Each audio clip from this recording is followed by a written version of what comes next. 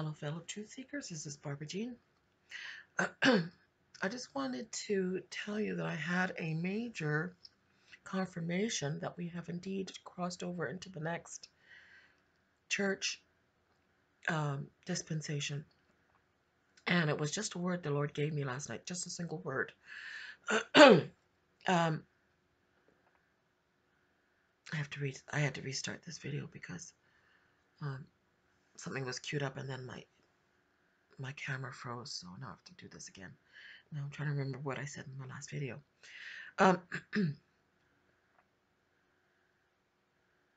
Last night, I was sitting in my chair. I sat in my chair all night except for a couple hours early this morning. I laid down for a couple hours and then I went and sat back down in my chair. But anyway, yesterday, let me just go back to yesterday. I was listening to one of my favorite channels to listen to, YouTube channels, and that's Rayanne4321. I get a lot of interesting news piece. That's what she calls her channel, news piece, from her, because Lord leads her to very unusual news pieces that I wouldn't normally see because I'm not really into the news so much. I know things I just wouldn't look up or notice, and Lord leads her very interestingly, prophetically, into seeing certain things that most people wouldn't see. That's where I got my news about Puxatawny Phil and the Kansas City Chiefs. I didn't know anything about those things until she brought it up. And I went, oh, that is interesting. So anyway, just a little shout out to her and thank you very much. But anyway, I was listening to her yesterday, and she was talking about Betelgeuse, the star, and how it was likely to disappear from the constellation Orion, probably by the end of this month. Now, that is huge news. That's huge. That is absolutely huge. Then this morning, all night long, I had woke up with a coughing fit. Like this choking spirit fell on me around 11 o'clock at night, and it lasted for a couple of minutes. Then I went back to sleep, and it happened again three times. But in the midst of all this kind of unrest, and I was feeling quite restless, I heard the word Beetlejuice. Because I didn't think about it much after she told us the story about how Beetlejuice was probably going to lose its light by the end of this month. And it's a red star. I didn't think about much more about it until, like I said, this morning, like I was restless and I was sitting in my chair. And while I was asleep, I heard Beetlejuice. Now, I had other dreams and visions going on all night long. Maybe that was what was making me restless, but nonetheless, that was the only thing that really stood out. I heard it. I think maybe I heard it more than once. Beetlejuice. So when I woke up this morning, I realized I needed to look more into it, and indeed it made sense. Suddenly I saw that this indeed was part of the puzzle, and that a confirmation that we have indeed crossed over into the next church dispensation, and I'm going to show you why. Let's just go to Job 38. Now, I told you a long time ago that Job is a very prophetic book. And it is a book about a man who thinks that he is justified in God's eyes by keeping laws. And he was perfect in keeping laws. And he didn't understand the meaning of justice. Although he was a law keeper, he didn't understand justice. And he's accused in this book a couple of times about perverting justice. And and thinking that he had the right to judge God, he had the right to judge God. He perverted God's he perverted judgment. He perverted justice. And it's not till he actually learns to repent, he actually repents of his wrong heart, that God restores him and gives him back 7 times what he lost. Let me see if I can find that for you, Job.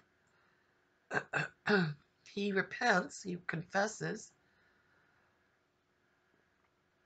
in Job 42, and he hates himself for what he realizes about himself after he's faced this judgment. While he's sitting in the ashes, facing God's judgment for himself, realizing that he deserved God's judgment for what he believed in his heart and his falsities that he believed about God and about himself and about he thought he was greater than God.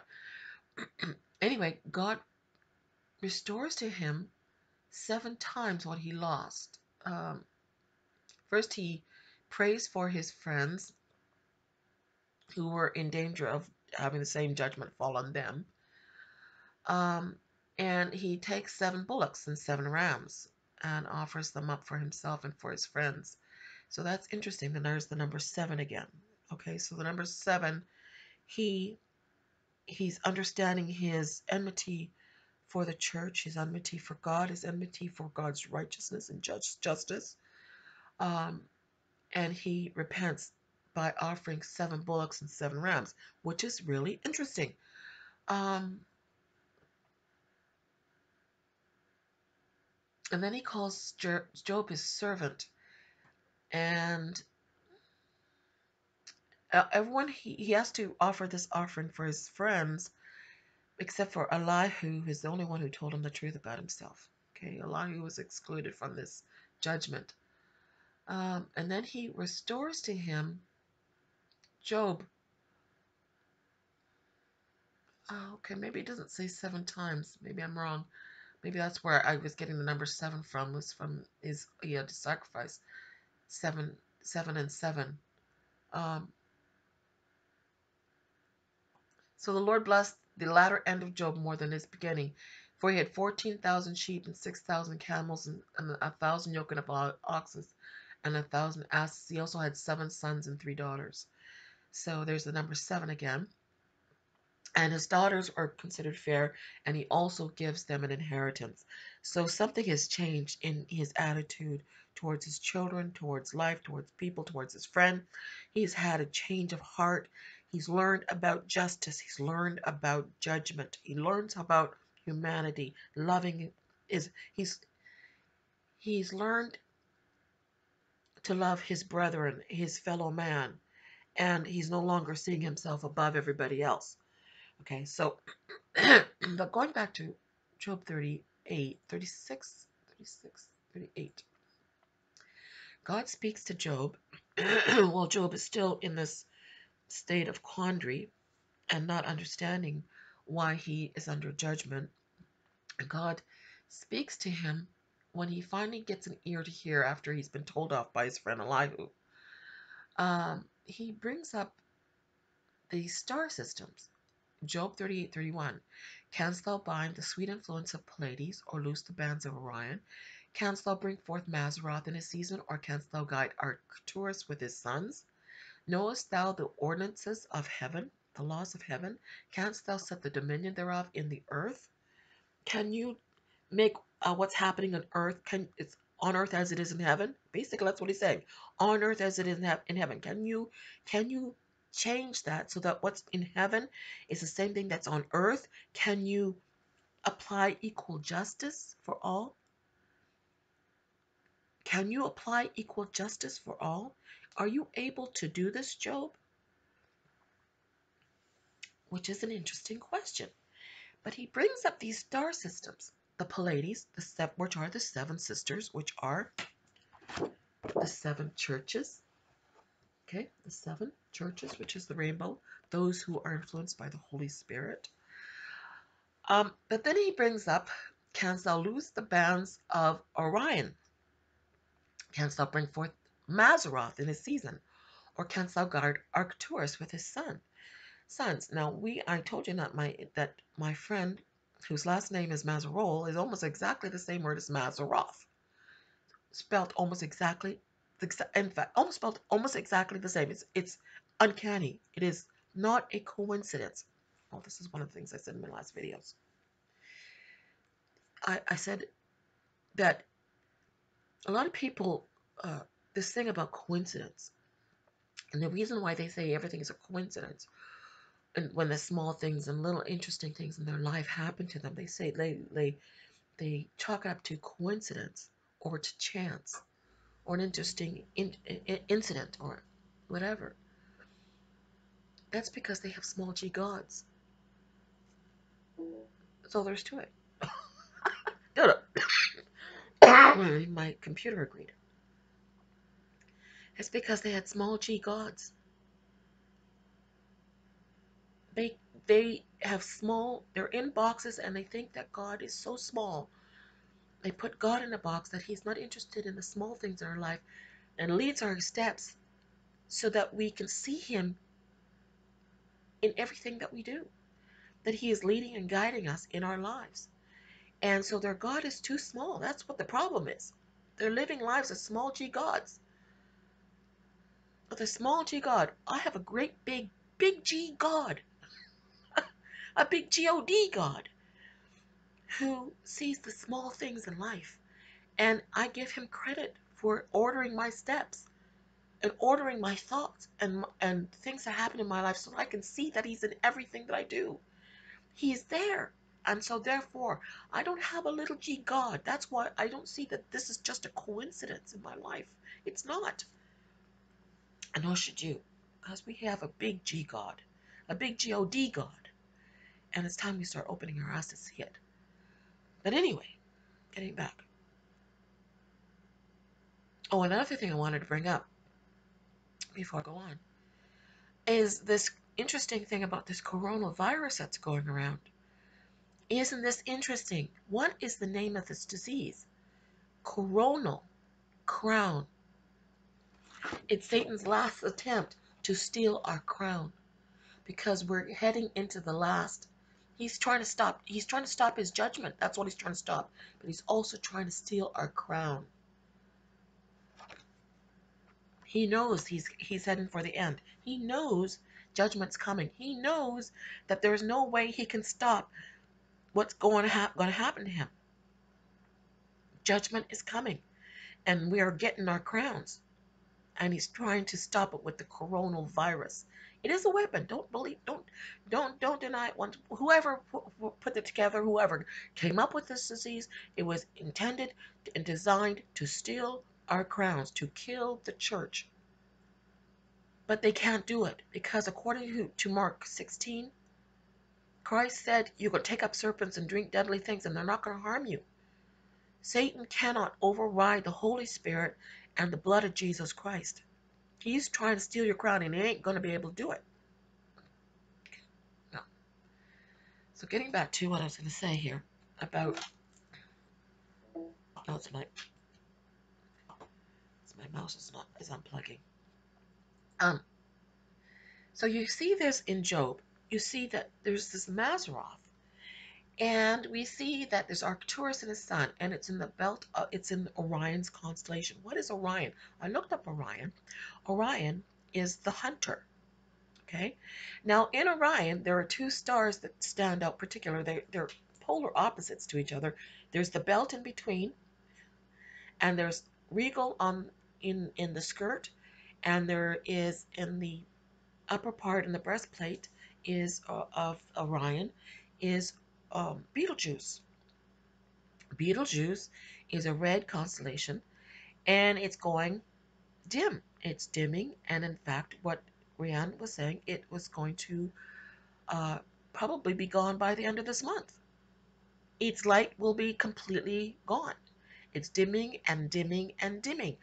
Now, when I looked up, now this is where it's so amazing. God is amazing, people. Orion seems to be getting brighter. It is a bright. What is regal? It is called regal. Rigel. Regal. What does that sound like? Regal? Royalty? It's a bright white light star in Orion. And then you've got the Betelgeuse, which is this red star, um, devilish looking, and it's going dim. Now, think about this for a second. So I looked up Beetlejuice, and this movie came up. the movie Beetlejuice. It's spelled differently from Beetlejuice the star, but it is intended to um, it is a takeoff on, basically it's a spiritual thing. It's one of these spiritual things that God has allowed. I mean, Satan in his devilry thinks that he's tricking us, but we know something. He's just exposed something that we're now going to see a piece of the puzzle. Beetlejuice, the movie, is about this spirit who is a trickster. He is evil. He's a liar. He's a crafty. And I looked up the movie, Beetlejuice. Let me just see if I can get it, get it queued up here. Beetlejuice, the movie, is about this trickster ghost. Um, Beetlejuice is very rude, crude, and perverted ghost. He gets a little crazy at times, though he seems fun on the screen, and it's clear that he is not a pleasant person to have around in life. He's constantly invading people's personal space, even to the point of sexual harassment, does disgusting things like spitting in his own coat, and makes rather rude gestures. Also, he likes to use well and unpopular words. Not only that, he seems to love to scare people out of their pants and pulls pranks on them. He's also quite selfish, as his main goal in the movie is to lift his curse and escape no matter who gets hurt in the process. He has the attitude of a sleazy used car salesman. Ironically, he uses a corpse who eats insects instead of flies and beetles. Beetlejuice could be. Let's think that's discussed. I don't want to think about it. Um, Interesting. Although his age has never been officially confirmed, this line could be best approximated as his age, which would make his birth at the time of the movie somewhere around mid 1300 AD if he dies in his 30s. Isn't that interesting? 30. There's the word 30. Uh, though there is no attempt to hide the fact that Beetlejuice is not meant to be a nice character, he was pretty much a demon. He's malicious in nature.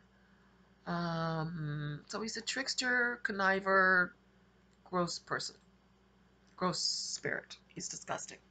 He's a trickster. He's full of guile, unpleasant, dies in his 30s. Isn't that interesting? Another clue. So Beetlejuice's light is going out, is it? We see the Mazzaroth. What is the Orion? Orion is a hunter. He's a hunter. What is that Q was always saying? Where is Hunter? Where is Hunter? The hunted has now become the hunter. Who have been hunted all these years? The church, the Jews, and the church have been hunted and mistreated. Injustice has been done to the Jews and to the true Jews and the church. Injustice. And now the hunted have now become the hunters. Orion, the hunter. Beetlejuice, the guile that has been infiltrated into the church and also into Israel. This spirit of beguilement, the spirit of seduction, the spirit of trickery, craftiness, guile, um, uh, witchcraft. All these evil things have been rooted out of the true believers. And now we've come into maturity. And now the hunted have now become the hunters. Orion. And Betelgeuse's star is fading and should be gone by the end of this month. What? Yes. Isn't that interesting? So when they repent, when finally Job repents and he offers up a bullock and 7 bullocks for himself and for his friends, he's forgiven. And that's Job 42. 7 bullocks and 7 rams in burnt offerings to himself and for his friends. They are forgiven. And then his fortune is restored and he is a better man than he was before. Okay? Because now he understands true justice and true judgment. And it is God showing him the truth about himself and he finally accepting it. Revelation chapter 3, we have the church of Laodicea who thinks that their money and power and prestige is enough to save them from judgment, and yet they're going to have to go through the fire. And when they do so, and we see in Revelation chapter 6, after the rapture of the church, and he seals the 144,000, they are the ones who go through the judgment. They go through the judgment, people. Revelation chapter 7. 7. Revelation chapter 7. It's not a coincidence. It's a 7. You see, the 144,000, they're told not to hurt the earth until they're sealed. They're going through the judgment, people, and they are going to wake up to themselves just like Job, and they're going to think, what? I thought our money would save us from all this. I thought changing laws would, I thought our power, I thought all the knowledge that we had, I thought that all the things we accumulated would be enough to save us from this judgment. It's not. And they're going to wake up and they're going to repent. And the 144,000 will become these leaders of true justice, not just manipulators of law. They will be God's true judges. They will become the hunters instead of the hunted. They will have learned to who their true enemy is. They will reverse the curse of Cain, which is the curse of injustice. That star is going out. It's almost gone. And this 144,000, that's what this is all about. Isn't that amazing? It's amazing. Wow. It's about they have lost their guile. They've lost their trickery. They are no longer going to be ruled by the spirit of guile and trickery and crudeness and rudeness. It's Groundhog's Day, people. It's Phil waking up. It's Phil waking up to himself and realizing what true justice and what true love is and how to be like Christ, to administer true justice. That's what this is all about. And Christ himself will come and have a personal relationship with these people during this time. The 144,000 and those who are included in this group of the Laodicean church, they will have, I think Christ will may even actually show up to them in person, like in the just like Beetlejuice has been a controlling spirit in Israel. It's going dim and it's going out. And now Christ, the true justice, the seal of the Father, will have an impact on these leaders of the tribes that are left behind. And they will have this personal relationship with Christ and they will be faithful to him, which is what it says in Revelation chapter 14. They are without guile. These are they which are not defiled with women, for they are virgins. It means that they are pure in heart. These are they which follow the Lamb wherever he goes. They follow Christ everywhere. They are faithful to him. These were redeemed from among men, being the first fruits unto God and to the Lamb. And in their mouth was found no guile, no Beetlejuice, no spirit of Beetlejuice. For they are without fault before the throne of God. Isn't that amazing? I'm so excited. Wow. Isn't that exciting? That's exciting. Oh, wow. What a mighty God we serve. So that's another piece to the puzzle. It's another sign. It's a confirmation. The Bible says that you would see signs in the stars, sun, moon, and stars. The stories of the dreams of Joseph was about the sun, moon, and stars. It was first about the wheat, how he's going to gather his wheat into the barns, which is what he did. Interesting that Joseph had a dream about the wheat. What was the wheat? He went to Egypt and gathered the wheat into his barn to save against time of tribulation. He first gathered his wheat. We are his wheat, which is what John the Baptist said, that he would gather his wheat. We are his wheat. He saves us from the tribulation, which is what it says about the church of Philadelphia. We will be removed from the hour of tribulation. Then the sun, moon, and stars. The sun, moon, and stars, what do we have in Revelation chapter uh, um, 6? At the sixth seal, at the rapture of the church, he says we see um, Revelation 6:12, and I beheld him, he opened the sixth seal, and lo, there was a great earthquake, and the sun became black as sackcloth of hair, and the moon became as blood, and the stars fell unto the earth, even as the fig tree cast her untimely fig. This is time when Jesus deals with Israel, who were left behind when they face judgment, and they're going, what? I thought, what? And they understand now, like Job, true justice, true judgment. And they become the judges, they become the hunter instead of the hunted. This is an amazing word. Thank you, God. Praise the Lord. Hallelujah. Ooh, ooh, ooh, ooh, ooh. I feel like doing a chair dance. Oh, dear. Anyway, I think that's all I need to say. I am just so excited. Thank you, God, for this word. It was just one word, Beetlejuice. Look it up. So I said, okay. And there it is. There's the answer. Its light is going out. The spirit of guile is gone. Praise the Lord. This is the time of the Laodicean church. We have moved into a new dispensation. That dream I had about not having a voice, that's because the church of Philadelphia is going to be removed from the hour of tribulation. Plus, we're now moving into the spirit, and we're moving from the spirit of love and brotherly love and being this, you know, unconditional love thing, which is what we needed to learn. We needed to learn that. But we are now moving into the spirit of judgment, which is also part of our maturity. We have to understand true justice. We have to. Sometimes we're going to have to mete out judgment. It's not all about unconditional love and forgiveness. We have to learn how to mete out justice. Okay? It's going to be a hard lesson for us because we don't, those who are Philadelphians, we have a hard time, saying, okay, well, maybe I need to judge those who are not saved. Well, they'll be under judgment. Oh, that's hard for us. It's hard, but it needs to be done. Okay? That's part of our crown. It's part of our crown. Isn't that amazing?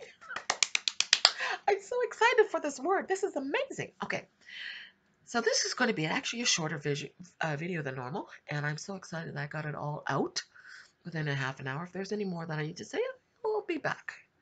God bless and have a great day.